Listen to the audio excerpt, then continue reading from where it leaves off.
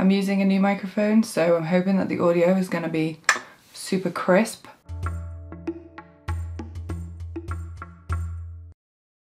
Hello friends, I've forgotten how to do chatty videos because I haven't done a sit down on my bed video in a long time, but today I wanted to break that trend and do a Theatre-a-thon TBR. Theatre-a-thon is a new readathon that Catherine Lyle, who I adore, has started with her friend Emma, a huge book nerd. Basically, I think the aim of the game is for people to get more people reading more plays, because in the book community, I guess we're kind of fixated on our genres, and plays sometimes get left by the wayside. But I am also a part of a community theatre group, so I perform in plays regularly, so this is right up my street. I see a lot of shows as well whenever I can, locally and further afield. So yeah, this is my jam.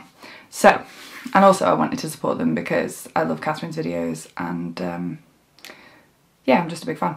So without further ado, the first challenge is No Small Parts, which is Read an Actors Edition. I don't know if this counts, but I'm counting it, okay? Because there are no rules when it comes to readathons. I think the point is just to participate, right? So I'm going to read my personal edit of Romeo and Juliet from our current community theatre production.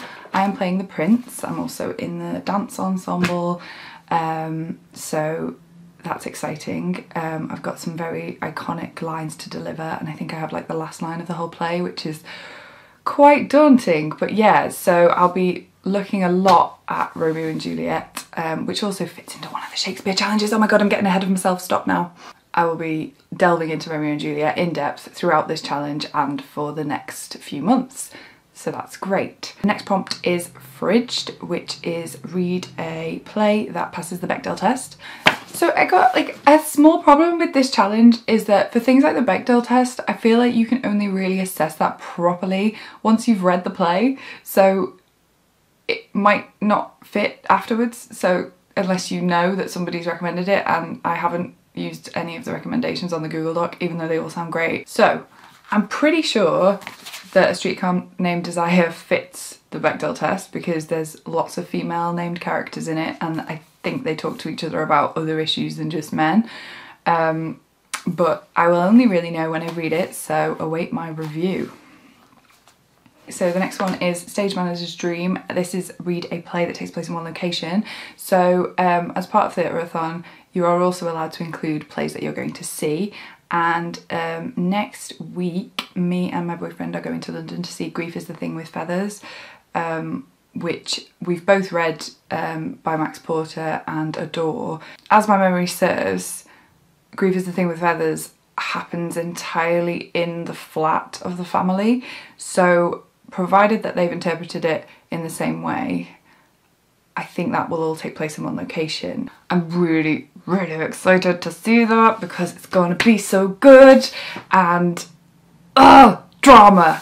The next one is Art Imitates Life. So this is read a play by a person of colour. I am choosing to reread Something Dark by Lem Sasay because this is incredible. I absolutely adore it, and I went to see him do a reading of this. So it's a one-man play that's kind of autobiographical, and originally it was performed as a one-man play by Lem Sasay, and it's now been put onto, I think, an optional on one of the school curriculums. It's that good. So it's published by Oberon Modern Plays, and it's kind of all in one big long monologue, but it's written in a kind of spoken word poetry kind of feel, because Lem Sasay is obviously a poet, and it's about his life growing up in, is it Rochdale and Wigan? I think it's, he grew up in, originally maybe in Wigan, and then moved to Rochdale in Manchester, and it's about growing up as one of the only black children in his school, as an adopted child. There's all these themes around family and belonging that he explores in such a moving way, and I didn't even see him perform it as a play. I saw him do like a reading where he would occasionally stop reading and just explain a little bit about it, and even that just floored me. I cried. It was, oh, awful but brilliant. And he deals with, there is a small trigger warning if you wanted to read this, for rape. The themes are covered. I don't think it's too graphic from what my memory serves, because I read this directly after seeing it, because I was like, instantly I need to, like, I just need to consume this again because it's that good. So the next one is Lift Every Voice, read a play that focuses on a character with a disability. So for this one, I was going to have a reread of The Glass Menagerie by Tennessee Williams. So I know it's the second Tennessee Williams play that I've mentioned, but I heart Tennessee Williams. I wish I could see it performed, because I feel like it's just got this really and the name The Glass Menagerie really like sets the tone of what feels like a very fragile and tense atmosphere throughout the play. The next prompt is "And the Tony goes to read a play that won the Tony or Pulitzer Prize." I don't have anything like that. I haven't decided what I might explore for that one, but that might be one that I only move on to if I have time, because I'm already looking at this pile and going eek. And the last prompt is "Exit Pursued by a Bear," which is read a Shakespeare. Obviously I've already covered a Shakespeare, Romeo and Juliet, but that's predictable, so I think I am going to try and read Othello, because I saw it performed not too long ago in the Liverpool Everyman, and I really enjoyed it. It was performed with a female lead as Othello. What's her name? Golda Rochevelle? She was brilliant, loved her. I wasn't too keen on some of the other elements that they did with it, but I thought overall it was really enjoyable. It was a strong adaptation. To me, it seems even more plausible in 2019 that a female leader, and especially like a female military leader, would be undermined in the ways that Othello is undermined. And then you've got like the extra intersectional layers of especially women of colour would suffer from those tropes and stereotypes. So I just think that it's before its time. I also have a wild card, which is Samuel Beckett's collected shorter plays. I haven't read any of these, so I don't know which challenges they would fit into, if any, but my boyfriend lent me this quite a long time ago and I've never got around to reading any of them.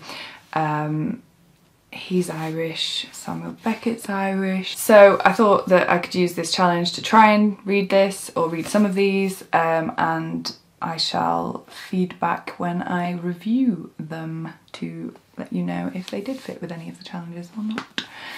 Yeah, so I'm really looking forward to seeing what everyone else reads and getting some more recommendations and finding some more booktubers who have theatre as an interest, or theatre YouTubers who have books as an interest. There's a lovely crossover here. I am one of such. Full disclosure, when me and my boyfriend first met, one of the ways that we used to find extra ways to talk to each other was to recommend books to each other and then quickly go away and read them and then come back and then we'd have something new to talk about. So yeah, and the reason that I never got around to the Samuel Beckett is because I had, well, I think we got together shortly after he lent me this, so that's part of the reason I never got around to it, is I didn't need the motivation to have some new conversation topics, because we was already a thing. So there's that. Also, incidentally, I don't know if anyone cares about this, but I'm on a roll now. Look, we're communicating, sharing vibes. So yeah, also incidentally, two of the things that we exchanged during that time were A Clockwork Orange. He gave that to me and I gave him Grief is a Thing with Feathers, and after next week we shall both have seen both plays together. We saw A Clockwork Orange in the Liverpool Everyman as well, which did polarise the views of our friends. Some people really did not get it, but then they also didn't really know what they were getting themselves into because they'd never seen the movie or read the book, so we probably should have primed them a bit more. But yeah, we saw that before we were together, and we're seeing Grief is the Thing with Feathers next week in London, so that's exciting. and it's just one of those other bookish theatre crossovers, and I just thought that was relevant to the audience of this video. So yeah, yeah, so if you like theatre-based content or book-based content, you can subscribe to my channel because this is two of the main things that I peddle. I'm not the most regular, but I try. Yeah, toodaloo.